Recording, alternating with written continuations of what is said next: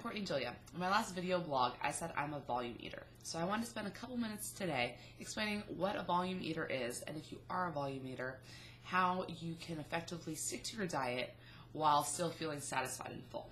So basically a volume eater means you like to be full.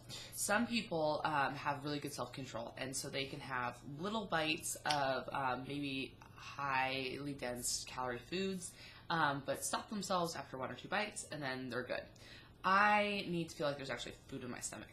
So I've kind of learned to eat this way so that I am always satisfied and not feeling hungry, but yet I still stay within my calorie range. If I need to lose weight, I can lose weight quickly.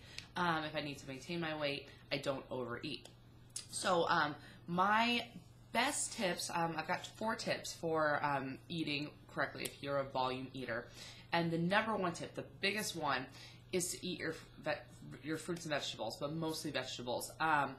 And the best way to do this is to just learn how to cook them. Make stir fries. Incorporate them into your meals. I like to eat a lot of my meals all together so that I can kind of combine meat and veggies in bites.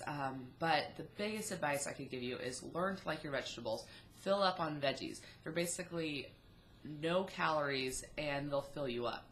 So learn to like your vegetables, incorporate them into every meal, and you won't feel hungry anymore. My second tip is to eat soups. I talked about this yesterday. Soups have lots of liquid in them. They're often low in calorie as long as they're a water-based soup, not a cream-based soup. They're easy to make in the crock pot, and they fill you up.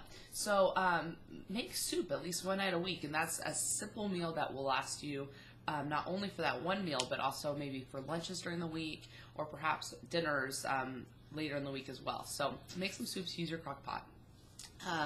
And the third tip I have is avoid carbs.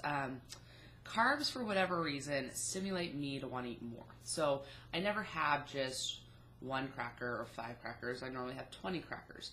Or if I have cake, I don't normally have a bite of cake. I eat all the cake. And it's very highly dense calories for a small amount. I obviously don't feel full after I eat them. And for whatever reason, I notice that after I eat a lot of carbs, I feel like eating more and more carbs. And this has to do with the fact that carbohydrates release chemicals in your brain that tell your body it's feeling pleasure. So we get these chemicals during a lot of things. Exercise is something that releases them as well. Sex is something that releases them. If you're a cigarette smoker, smoking a cigarette releases those chemicals. So it's kind of like an addiction, and carbs help feed that addiction. So if you have trouble sticking to your diet, you're probably eating carbs. So I would look at that and maybe evaluate how often you have carbohydrates, or at least try not to have them as the focus of a meal. So for example, don't eat pastas. Maybe eat, chicken with a small amount of pasta, or put chicken in your pasta, but just decrease the portion you normally put by half, or even make it only 1/4 of what you normally put, because we as Americans tend to eat way too many carbs. And then finally, my last tip, and this I think is something that people probably get sick of hearing, but drink lots of water. We often mistake thirst for hunger. So especially if you're snacking during the day, I like to recommend having a glass of water before you have your snack.